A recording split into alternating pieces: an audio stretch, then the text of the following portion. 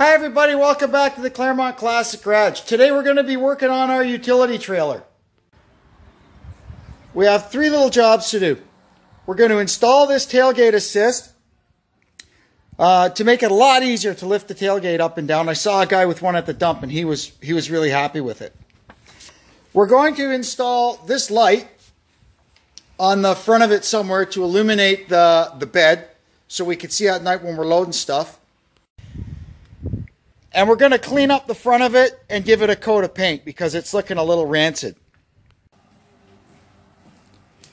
Then we'll give it just kind of a general going over to make sure it's ready for towing season. Let's get started. So far, so good. What's actually inside the box matches what they say is supposed to be inside the box.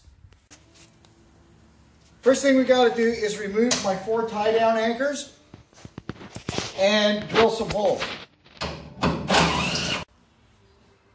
So we've drilled our first 4 holes, and in 3 of them we're going to be installing these.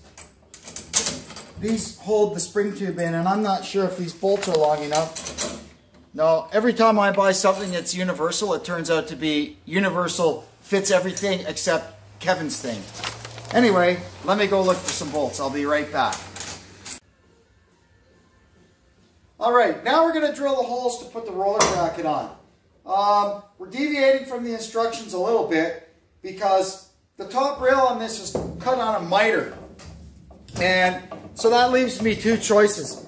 I could put a little piece of material in there and make it square again, or we could just move this back and see if it works. So that's what we're going to go with that first because it's more easy. I'm going to go ahead and put my tie-down hooks back on. I'm not sure 100% they'll be totally effective, but I think underneath the tube I should be able to lift them up high enough to get a hook in there. Time will tell. Now, the pulley bracket, I'm going to tighten this down because it doesn't really need to move. These brackets that hold the tube, I'm going to leave them loose until I've got them actually clamped around the tube, so that way I know they all end up perfectly straight. And I managed to incorporate this corner tie down into this hook. Okay, now we're going to mount the eye bolt here that's the anchor for the tension spring. But before I do that, I got to get the spare tire off and out of the way because it's blocking obviously where I have to go. And I've determined from looking at it now that I can put my tie down hook back there. Okay, so we're sliding the tubes now over the spring. And the next thing we're going to have to deal with is how they had this laid out.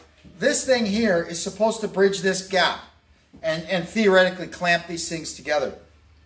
Unfortunately, right here underneath this rail is a post, and I was unable to do that. So I'm going to see what it's like once I get everything tightened up and determine if we have to come up with some kind of secondary means of securing this. In order to get this main tube to slide back far enough so that the joint is underneath this clamp, what I did was, number one, I raised this up a little bit by putting a 5/8 nut under it. And that, number one, makes a little sense because now it gets this into the center of the pipe rather than sitting in the bottom of it. And I put this little notch in the bottom just in case I need to slide it back even further. So we're going to find out now if my plan works. Nothing like universal.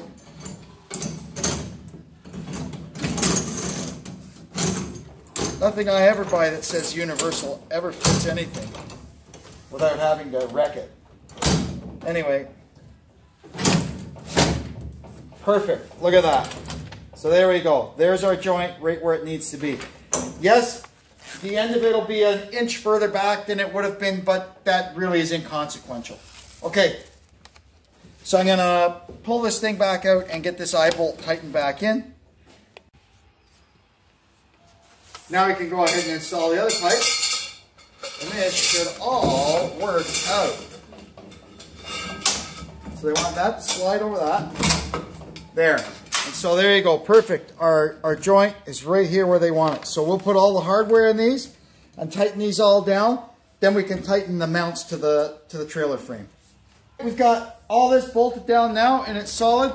when we're done the complete install, I'll come along with my cutoff wheel and nip these bits of bolt off so they're not gonna rip somebody's arm open or anything.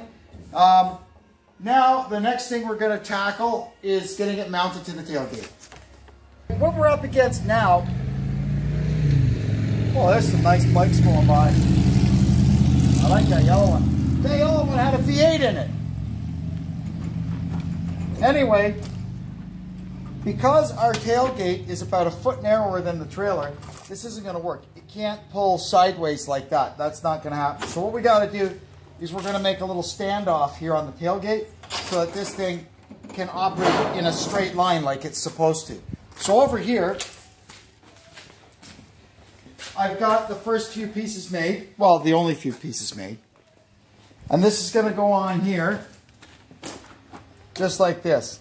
And that'll allow us to put our eye bolt here and let this thing work in a straight line like it wants to. So here's our standoff completed. Got a 1/2 inch hole drilled in it to mount our eye bolt. So this has to go here. The instructions said 29 inches down from the top of the gate. So we're going to weld that on there. And then we can install our eye bolt and hook up the cable and see what happens. So here's our standoff for our eye bolt. We got our eye bolt in. Now we can use the nut and washer. And well, that's a locking nut, so I got to go get a ratchet. And then we'll tighten that up, and then we should be able to start setting up our cable. We've installed the lower roller and attached the end of the chain to our eye bolt. Now, in the kit, they supply this crappy carabiner.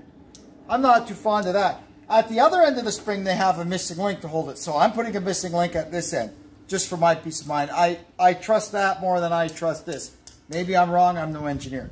Anyway, so what we're going to do, now that we've got this in here, we're going to try it. I think it's pretty slack. We could probably shorten up the chain a couple of links. Basically what you want to do is get this thing tight enough that it'll let the tailgate go all the way down, but not pull it off the ground. So we're going to see what we have here. I want to stick this little bolt in here. This will keep the cable in there. All right. Here we go. You can see already it's pulling the spring.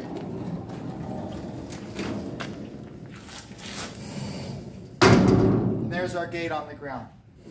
It does have a little bit of weight to it, so we're going to try and shorten the chain up a bit. Guys. We've got it now onto the 3rd link, and it seems to work perfectly there. I had it on the 4th, and it felt like the tailgate really wasn't on the ground that solid. So we're happy with it here. So now I can go ahead and install the upper roller, which will capture the cable.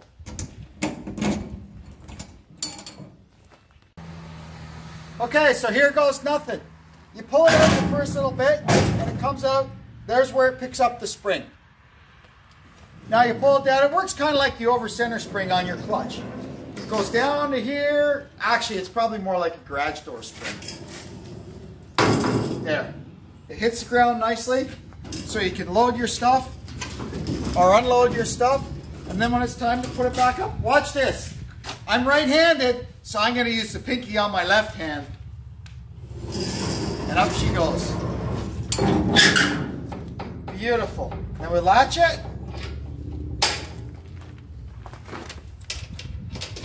We're ready to hit the road. So one of the last things we have to do on this install, you can see here the way these clamps pulled. These lock washers aren't really doing much locking. So what I'm going to do is I'm going to run down another nut to act as a jam nut on each one, and then I'll get the zip wheel and cut off the excess. Okay, so that's it for our tailgate install. Now we're going to move on to installing our cargo light, or our utility light. And one thing I will pass along to you, another little tidbit before we change jobs. I've got everything cleaned up here. Now this is the box that the tailgate assist comes in. Boxes like this, I always keep. I'll trim the ends off it, and I keep them behind my press over there. And when I'm going to the wreckers, I just grab one of these and throw it in my wagon, because invariably I got to lay on my back underneath the car in a junkyard and there's nothing to lay on. So I always have a piece of cardboard with me. Like my mom always said, not this nose, this one. I want to mount the light up on this front corner here, but far enough to the front so it's out of the range. If I swing the crane around, I don't want it to get cleaned off. So it's going to go right up to the corner here, and I'll show you how we're going to do it. Light's position, I'm going to zing it in with a self-drilling screw.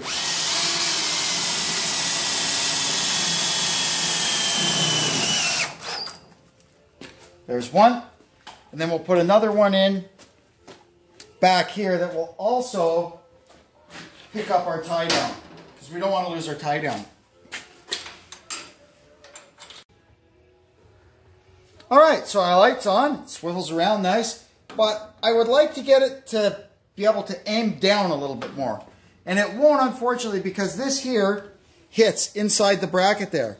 But, pull mark, we're going to fix that. More irreversible modifications. Alright, so I found a little notch in the bottom of it. Now it aims down sufficiently that we can light up the floor of the trailer and an object on the ground that we might be picking up with the crane. So we can go ahead now and hook up the wires. Okay, so next thing we're going to do now is we got to get the wiring either to the trailer junction box in the front of the trailer or the one in the back. But right now we got to get it down this post. So what we're going to do is just tack these 1/4 inch washers on here and run the wire down through that. Alright, now it's time to hook up the wires to the light. I've got the feed that goes down. We just welded some washers on here to hold the wire. And then it goes underneath and it goes down into the tongue and back up here to our junction box. So all I got to do is put a hole and a little grommet, and then we'll run it into here. I have to fuse it and hook up the ground and hook up this end, and our light should work. Our connections are made in here. The ground goes to there. The white is the color code for ground on trailers, and black is the color code for 12 volt positive, which is where we've hooked the hot side of the light through a fuse. Connections are made up here. I used heat shrink butt connectors, so I'm just gonna tape them up. And then we're going to make some checks. We're going to check our wheel bearings and shoot a little grease in them. That's fine. You just don't want to feel a whole bunch of play. They turn nice. This has got bearing buddies on it. So we just pull this plastic cover off and pump a little bit of grease in. Now we'll go ahead and check the tire pressure. They're load range C, so they should be at 50 psi for max load. This one's at 38. Now, that's max load, right? If you're just hauling this thing around empty and you trust yourself to blow the tires back up when you put a load in it, you can let them down to 24 if you want. The trailer will ride a lot nicer, but I know better than to trust myself that much.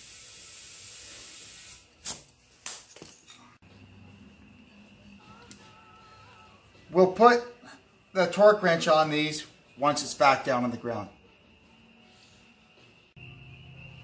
Now we're going to test the breakaway system. This is very important if this attaches to the truck, and if your trailer becomes detached, that's bad. But it'll pull this cable, which pulls the key out of the breakaway switch and slams the trailer brakes on. Now why you have to check these all the time is because the switches aren't really made for our climate. And even though you can pull the key out, it doesn't do anything. The brakes don't come on. So the first thing we're going to check is the battery condition. You just push the test button. Fully charged. That's good. Now we're going to go ahead. See our wheels turn. We'll go ahead and pull the brake away and see if the brake's dynamite. See, it's pulled out. Let's see if the brakes come on. Bang. Let me check the other side.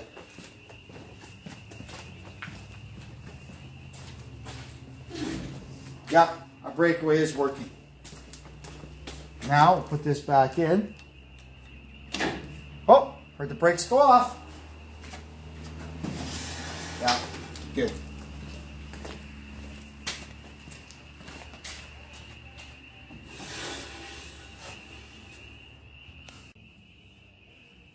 Oh, mosquitoes are out already.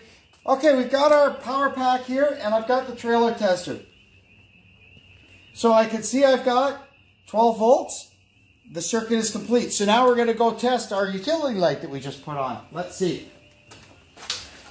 There she is. Works perfect. Okay, that's really the only thing on that circuit. And this will say charging. See? That's good. Now, we can go ahead and put on the parking lights.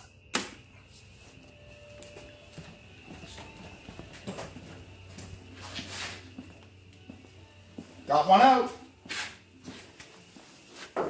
I just bought that. Oh, there. Fixed itself. Lights are funny like that. Sometimes they just take a little knock to work. Good on that side. License light. Yeah, good. Okay, now we're going to try the left turn light. And the right.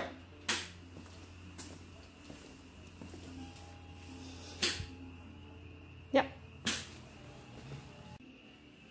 Okay, now we're going to test the brakes. First, this one. All right. Now we'll go test the other one.